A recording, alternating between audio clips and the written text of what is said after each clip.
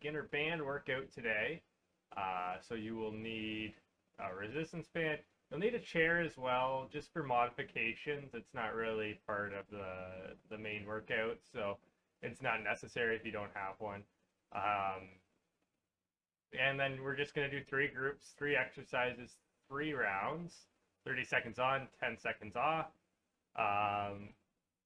Without further ado, with just doing those 3, we're going to start with some arm swings. So we start palm up, and then we go over palm down. With just doing those 3, we're able to spend a little bit more time in our warm-up and our cool-down. I did want to make this workout a more introductory beginner class. So most of the moves are fairly simple. And anybody could do this workout. You don't even need to really be dressed in athletic clothing, to be honest. It's not too bad to do in like your everyday clothes. I'm just going to some side lean. So I'm stepping off to the right. I'm pushing my hips to the right and keeping that trail leg straight. So the motion just comes from me allowing my right knee to bend, pushing my hips to the right. And that just creates a little bit of stretch in my trail leg groin there. And I can move through this as at my own pace. I won't say as slow as quickly. You can certainly take it as slow as you'd like, though. And the other side, so I'm just going to take an exaggerated step to the left, push my hips, and I just stand up back straight. This is getting the lower body ready to move. We're getting some stretching in as well as some activation of this lower body. And then we'll push our hands back, roll our hands down, feel that stretch in the hamstrings. As we stand up, we're going to pull back our left fingers, arms overhead, hips to the left, lean to the right, hips to the right, lean to the left. All right, we're going to do that once more. When we stand up this time, we'll be pulling back on our right fingers. Same thing, arms overhead, hips to the right, lean to the left, hips to the left, lean to the right. And we'll just do some quick quarter squats. So I push my hips back, hips go back first. Then I bend my knees, keep my chest lifted. And then just go to a depth where you feel comfortable, right? Like you might have just woken up. Movement might not be there for a full squat yet, so just take your time and ease into it. If you have something like a couch or a chair, you know, you can use that to do your warm-up where you touch your bum down to that surface. Okay, since we're using the band, I want to do one more stretch. We're going to go onto the ground for this one. We're going to gotta make sure everything's changing in this room. Take this band, make sure it's on the mid part of your foot. We're going to lie back. Foot's going to go straight up. I'm going to point my toe towards my shin. And now I can feel that stretch in my hamstring. But we're going to move through this. So I'm going to go to the outside. Make sure the outside. And then I'm going to come over. And I'm going to cross my body. And we're just going to move through sort of that arc.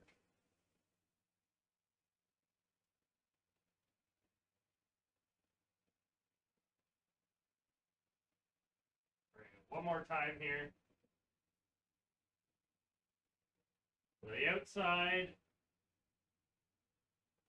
and across. Okay, then we can switch legs. And that's real simple. What you can do is I just put both feet in the band and then I take that left foot out. So now I'm doing my right foot.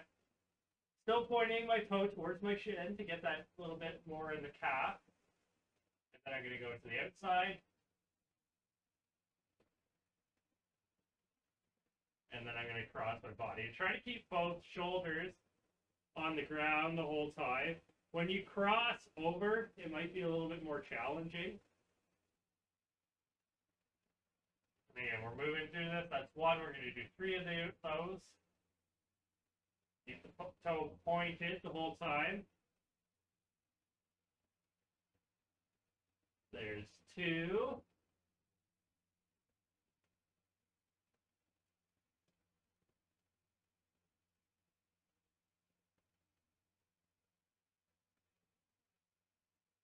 And there's 3. All right, we're going to stand back up. So let's go ahead and stand back up slowly.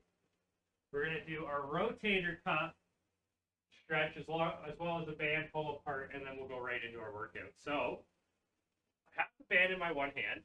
I'm going to go behind my back here. So the left hand, which is the lower one, is the one that I'm actually worrying about mobilizing.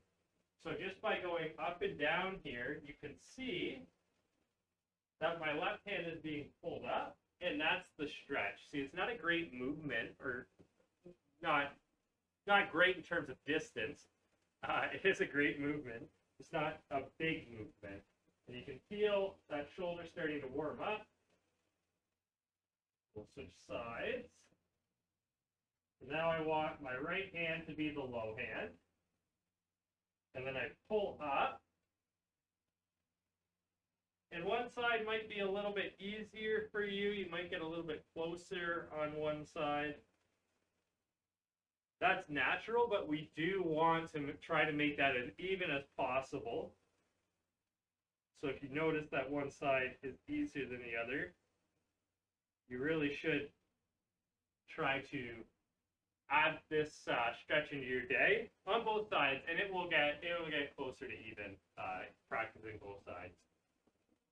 Okay, and then our last one is we're just going to do some band pull aparts. The closer you grab on your band, and the more you grab with your band, the harder it is. So I'm just grabbing one side, about shoulder width apart on this, and then all I'm doing is I'm pulling the band apart, squeezing my shoulder blades to the back. You can tell this is a little bit more of an activation exercise. That's completely right. It is an activation exercise. I actually do have one more warm-up exercise we're supposed to do. That's without the band, but we are back on the ground.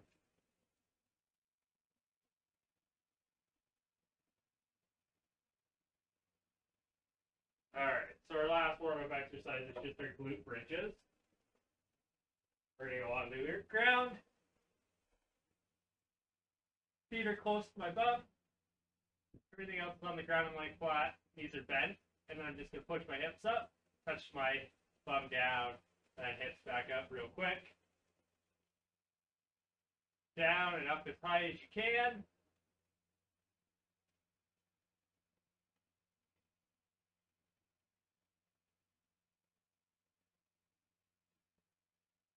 You want to get the muscles ready to activate with resistance. I know we use the band with resistance for our band pull apart. So that's just a great exercise, no matter where you do it. Want to make sure our lower body's ready, our upper body's ready, our core is ready, because that's all in today's workout. I still don't have a remote for this, so we're doing it manually. All right, so we have our shoulder press, sumo squat, and bird dogs. Shoulder press with the band. You could be doing this with like cans as well, or with water bottles for most of these exercises. Shoulder press, I just step into the band, and I press up. And if I wanted to make this easier, I could sit down, because now the band doesn't need to travel as far, right? So the resistance isn't as heavy. I don't need to worry about arching my back or worrying about my core. I can just worry about sitting and pressing. The sumo squat, I'm just stepping in the band. My feet are wider than my hips, toes pointed out, and then I just squat hips up. You can use the chair if you'd like. And then bird dogs, as we know, opposite arm, opposite leg goes out.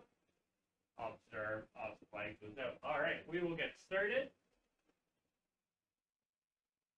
We'll go ahead and get in position for your shoulder press. We are going in 3, 2, and 1. So this is pretty much going to be constant.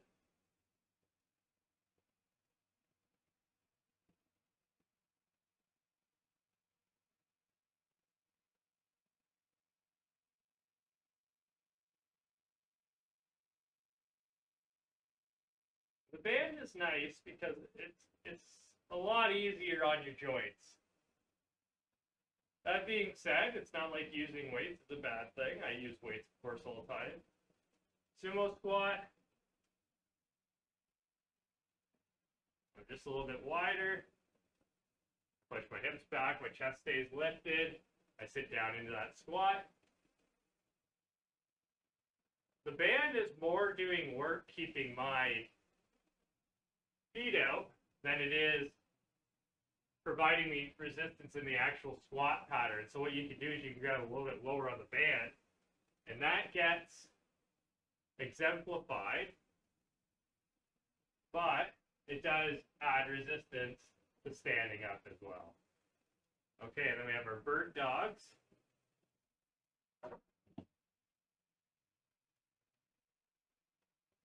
Might have given myself a little bit too much liberty with time on the warm-up, but that's okay. We're just extending opposite arm, opposite leg. If you want to make it a little bit more challenging, you can, of course, touch knee to elbow, extend again. Knee to elbow, extend again. But like I said, this is a very beginner class. You can, of course, opt out of that. Okay, we're done there. And just like I said, you can opt out with both the shoulder press and the sumo squat, depending on your level. You can opt out of the resistance band too, right? Like your arms have weight. If you are just starting out, you might just want to do your shoulder press with your arms. If you're, I would say if you're very deconditioned, and you can do your sumo squat without a band, and that's still tough. Even if you're not extremely deconditioned. I'll just show you with the chair here how I use that. I just sort of touch down, right? Like it doesn't look like I'm sitting. My feet are still wide, my chest is still lifted. I got a little bit lower on the band if I want some more resistance.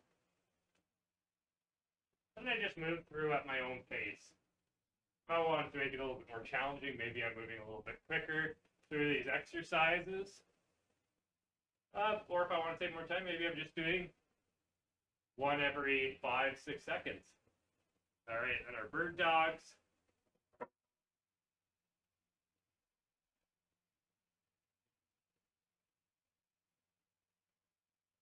You don't need to do that touch, right? Like this is a core exercise on its own, just making sure that we're stabilized. You can see as I do this, I don't have to shift my weight. I'm using my core muscles to balance me, right? I'm not using, I don't have to, shift my weight or turn my torso. All right, last round, we go into our shoulder press.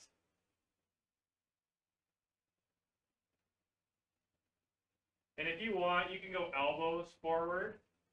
That's more a military press. It's a lot more anterior delt, and it's a lot more challenging. I'm just going from the side here. Again, you could be seated to cut down on the distance the band has to travel, and that's, as we all know, a rubber band uses logarithmic resistance. So by cutting down that distance, you cut down the resistance greatly. And then our sumo squat.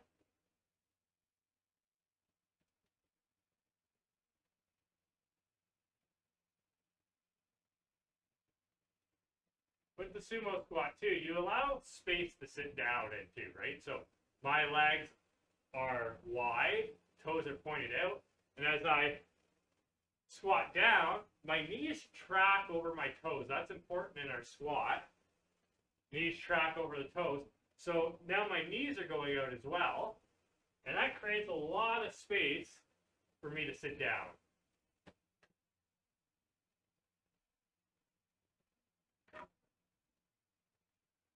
And then our bird dog and group one is done. So again, we want to focus on not having to lean to shift our weight. And then once you master that, you can try not shift the weight the whole time as we touch knee to elbow and extend again. Okay, and you can go ahead and grab a drink. I'm going to load up round 2 here.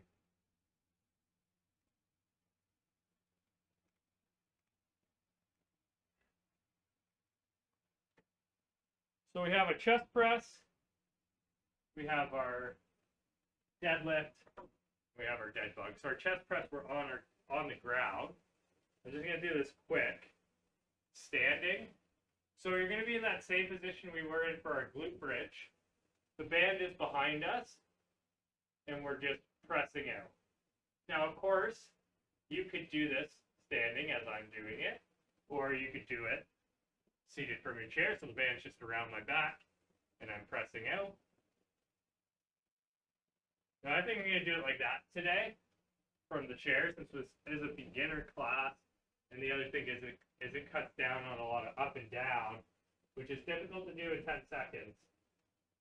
Our deadlift, I'm stepping on the band, just regular distance apart on the feet. I grab nice and low on the band. Now the deadlift is a more advanced maneuver, but we're just going to make it nice and simple. So I'm standing up nice and tall here. I'm just going to push my hips back, keep my chest lifted. All I want you to focus on today is pushing those hips back and standing up. You don't need to go down all the way to your ankles, just try to go from your knees up. So more of a hip hinge today. And then a dead bug. So we still need to get up and down off the ground, but by changing our chest press, we've made it a little easier. Arms up, knees bent, opposite arm, opposite leg out, opposite arm, opposite leg out. All right. You need to make it easier. Just shorten your distance on those. If you don't have a band for the chest press, you can go to modified push-ups. And for the deadlift, you don't really need weight if you're beginning, just practice the form. All right, and we're going in 3, 2, and 1. So go ahead and grab your band, sit on your chair. Band is around your back. I'm doubling up here. I'm not really doubling up again, but ensuring that I'm getting both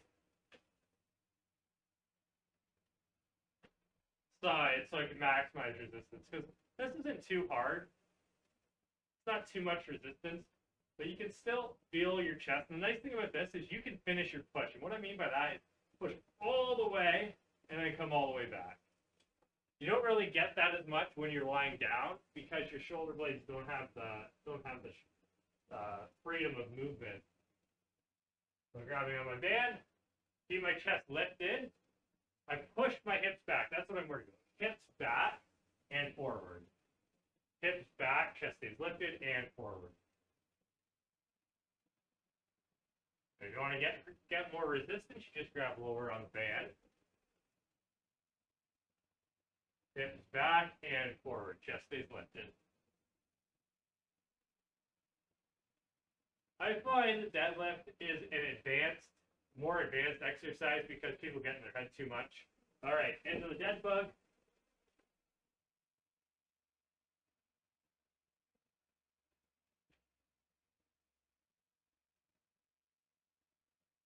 Again, if I wanted to make this easier, I just shorten up the movements. Arms generally can still go. It's just generally shortening up the movement from the lower body. I'm just touching my heel down onto the ground. And again, the more full deadlift is I extend my legs fully. Okay, we can sit up onto our chair. Do our band chest press. If I wanted to make this, give myself more resistance, I just grab, lower on the band, or try to get my hands closer together on the band as I press out. And I just have this around my lower shoulder blade, shirt right up a little bit there.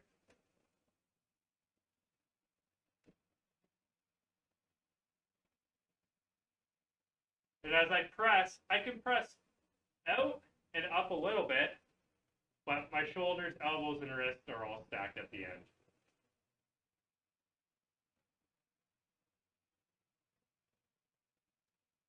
So get into our deadlift, and grab a little bit lower on the band this time to give myself some more resistance. And if you feel that you've got the form perfect, you can add a little bit more depth to this, right? You can get closer to the ankles, closer to the mid-shin. But for the meantime, knees to spine. You're still using those hamstring and posterior muscles to straighten it out. The band. Okay. And we go into our dead bug for the second time. Get on the ground slowly. Arms are right over shoulders. Legs are bent at 90-90. We extend opposite arm, opposite leg. I don't touch the ground when I extend fully. And that keeps the core engaged the whole time. When I do the heels, I'll touch the heels to the ground. But when I extend, I try not to touch heel to ground. And that keeps the core engaged the whole time. All right, and we'll sit up slowly. Grab our resistance band for a chest press. Final chest press here. Bands around my lower shoulder blades. I press out. Wrists, shoulders, elbows all stacked at the end. I'm still sitting up nice and tall as I do this. You could do this lying down on the ground if you'd like. Certainly not too bad after the dead bug.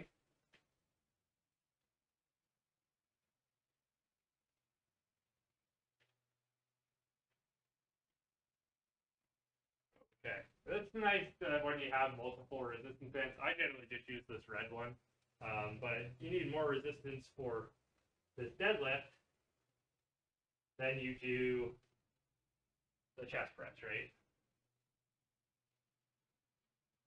The big thing is that chest staying lifted, right? And that's what helps create a nice straight spine. If I allow my chest to collapse or my shoulders to come forward, this is where I start to round, you see.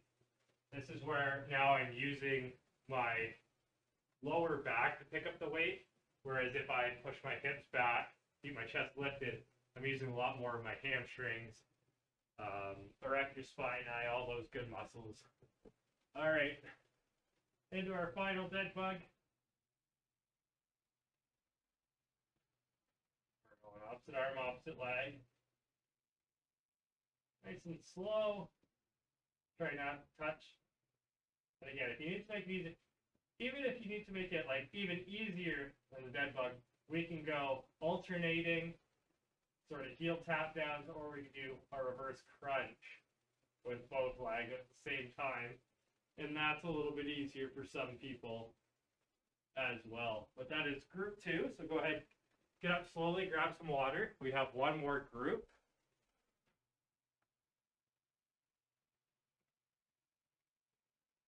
And we're going to jump right into it as we are running a little short on time. I took too much time in the warm-up, but never a bad thing.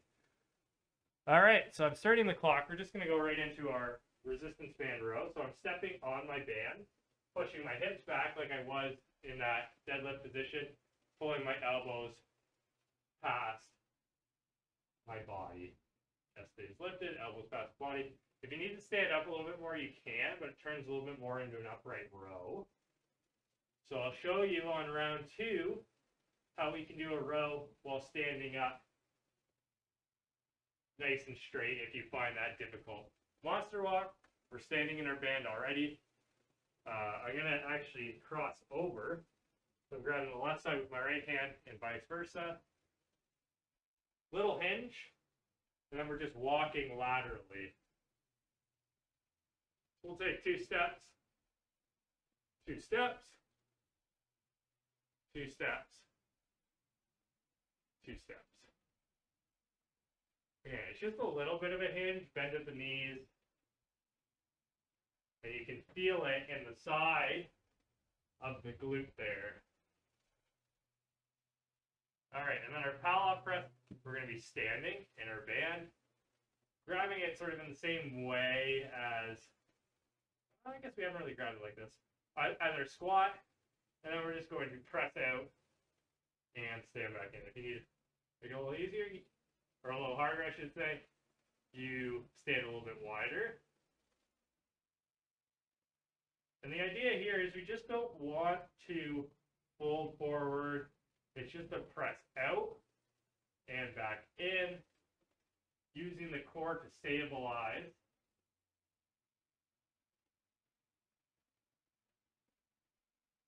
Okay. So, for our resistance band row, what we can do is we can treat it like almost like a bow and arrow. So I've grabbed one side of the band. I need a little less resistance than that. And I just pull back. Now, this is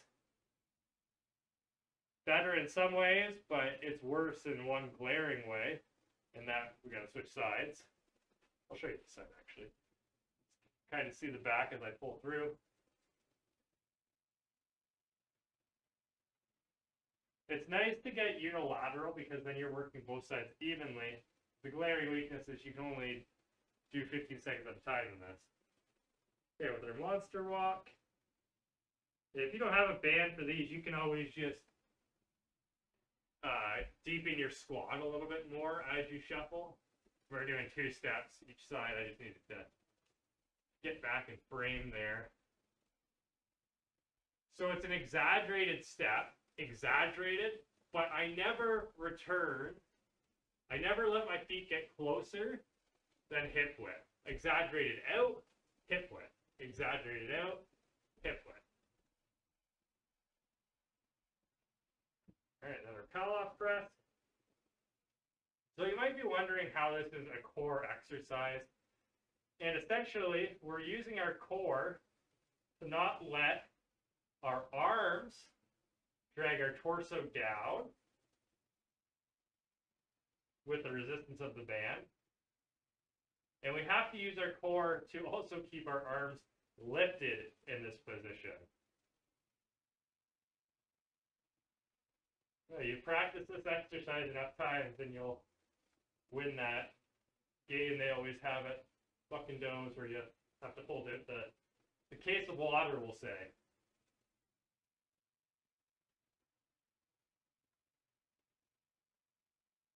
10 more seconds.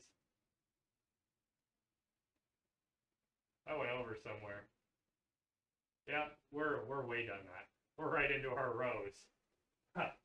All right, so a little bit more time there than we needed to be. But that's okay. We're just going to eat a little bit into our rest time. So we're going to go till 35 on this.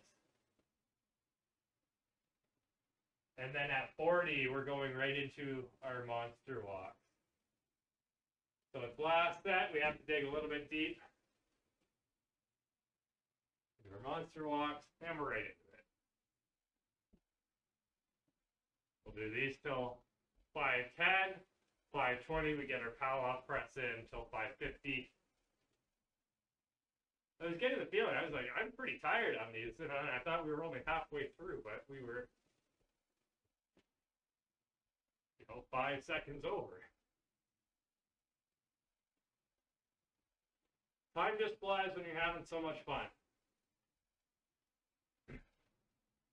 Okay, then our Pallof press is next. So again, I'm just standing regular width here, and I just press my arms out straight and return. Arms out straight to about shoulder height, return, Grab a little bit lower and switch my arms on top there. And you might not feel it in your core the same way that when you do a dead bug that you feel that burn, but you can certainly feel your core stabilizing and brace up. That's the important thing there. Okay. So that puts us at 8:01. So if you have to go, I understand. We're just going to do a quick couple of stretches here. We'll just start on our chair with our modified pitch-in. I'm going to take my left leg, I'm going to cross it over my right, slightly lean forward. Here for a little bit. I wanted to show you some more stretches with the band, but we'll do that next week.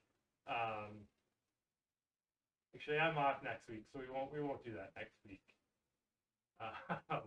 We'll do that another week. We'll switch sides. Slightly lean forward.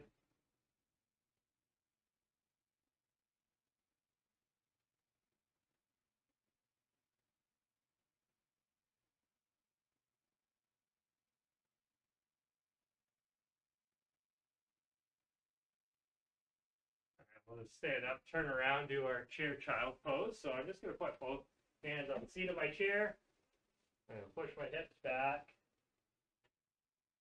Head in between my elbows. Feel I'm stretching my lower back, my lats. I always give my chair a little bit of a pull with the, my palms. That just makes sure I'm getting a stretch in my lats as well. All right, and we can sort of stand up or stretch that out. We're going to do a chair cat to cow. So essentially, this is neutral. My chin is neutral. My spine is neutral. Tuck my chin, arch my spine.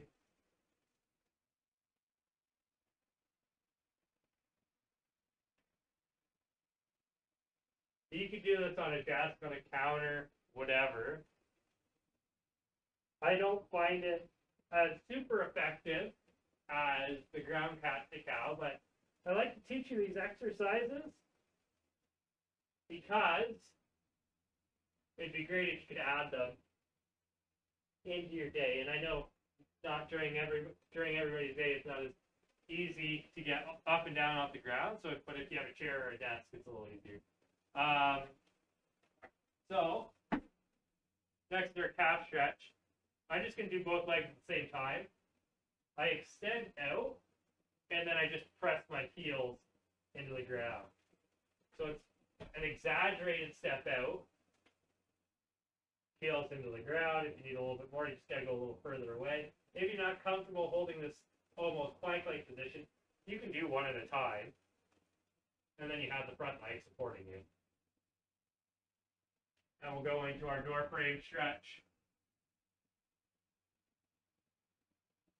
Arm shoulder height. My palm is either up or my thumb is up, twisting through the top.